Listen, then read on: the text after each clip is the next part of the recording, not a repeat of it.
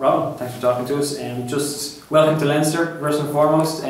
Just your initial impressions now, you're 48 hours in, how have you found the building, the squad, the staff, everything in your initial impressions of Leinster? Yeah, first of all I was flattered to be given the opportunity to come here, so I just grabbed that opportunity with both hands. So yeah, first initial impressions, I've had a fantastic welcome. I had some messages ahead of arriving here.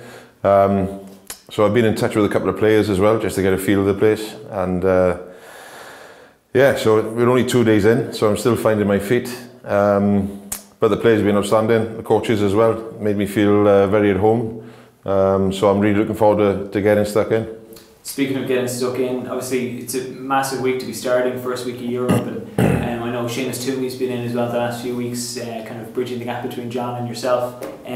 Will you be kind of, getting the hands dirty this week, or is it a case of kind of having a chat with Seamus or Leo or Stuart, kind of a bit of a watching brief, or you're getting kind of stuck in straight away?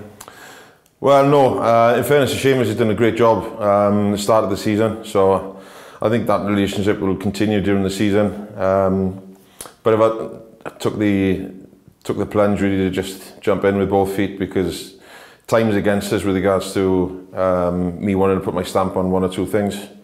I'm not going to change a great deal. I don't think there's a need to change a great deal, but just the odd tweak here and there, and the players have been very receptive to that. So yeah, today, yesterday, those are the 2 days really where the main bulk of the work, as far as I'm concerned, are done anyway. So I'll be taking a little bit more of a backward step for the remainder of the week and just let the players crack on. You've got a fantastic squad of players. We had a great presentation this morning from Stuart with regards to what the European Cup means to Leinster.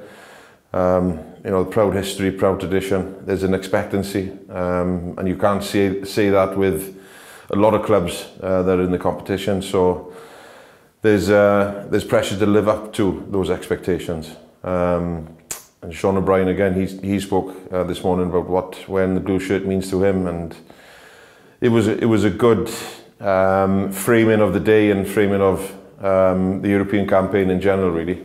So on the back of that, it was a good session, and it just gave me a taste. I felt pretty honoured to be in the meeting, really, and to know what it's all about.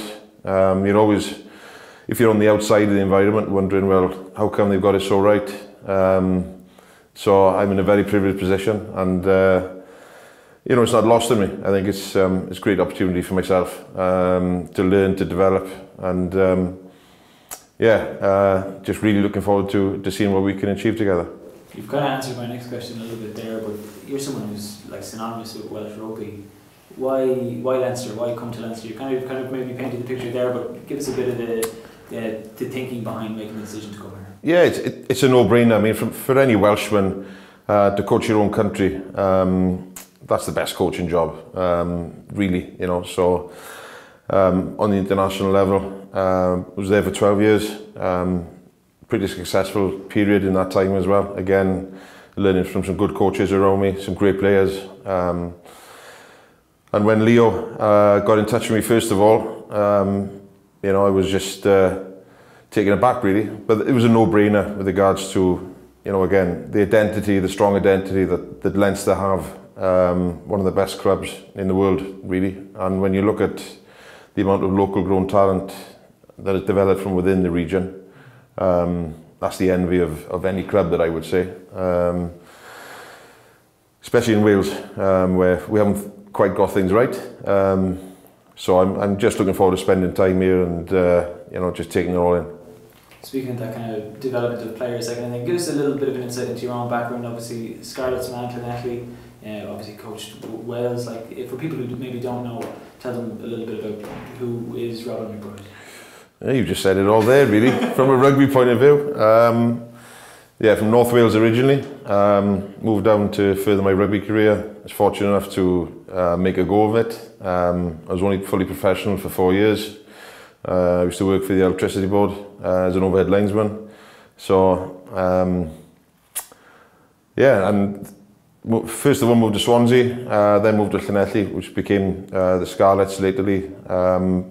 but again, during that period, I was very fortunate to play alongside some great players: Scott Quinnell, Celestia Finau, Stephen Jones, you know, quite a few, and we had a proud record in Europe ourselves. Didn't win it, but you know, we progressed further than anybody else had from a Welsh perspective anyway, and those European weekends were great, and that's the lasting memory really for me, having played in Europe. Yeah, and representing my country as well, fortunate enough, got to the 2003 World Cup, was part of the 2005 Grand Slam. Didn't start every game, but you learn a certain amount of about yourself as well when you're not first choice, and you've got to play your role within the squad. So yeah, retired 2005. Fortunate enough to be given an opportunity in 2006. Obviously, Mike Ruddock, he resigned from his post, and Scott Johnson asked me to help out. So it's funny how the world works, because Mike was my first coach in Swansea, and obviously Reece is part of the squad here. So it's very funny how things work out. Yeah, and since then, since 2006, I've just been kept on, and you know, I'd like to think that I've improved a little bit in my coaching ability during those 12 years. Had some fantastic experiences, learned a lot from Warren Gatland and the other coaches. Yeah, and just really looking forward to getting back and facing a new challenge with some good people around me. Speaking of which, that challenge starts on Saturday at the RDS. Like, just you kind of touched on, you know, getting an insight into what the European Cup means here and obviously the history. Have you been at the RDS before for a game or for a European game or anything like that? And if not, then what are you looking forward to Saturday? No, I've been there for a game, yeah. I can't remember if it was an European game or not. But yeah, you know, full house. Good rugby stadium as well, really. So yeah, just really looking forward to the experience. Obviously, the Leinster crowd, the Leinster support, be blue everywhere. So yeah, it should be a good day. I mean, we're under no illusions. As was the case in the World Cup, really. You've got some teams who raise the game because they're on a bigger stage, and that'll be no different from a Treviso point of view. You know, they're a proud bunch. They're a good side as well. Very unlucky to lose last kick of the games against the Scarlets away from home last week. Give Leinster a run for the money at the start of the season over there. So yeah, we're under no illusions. They're not coming here just to you know, turn up and just be part of it. They're coming here with their own ambitions as well, and rightly so, because they're a quality side. They're well coached. So we're not taking anything lightly. So just looking, yeah, from my point of view, obviously just looking forward to getting into it.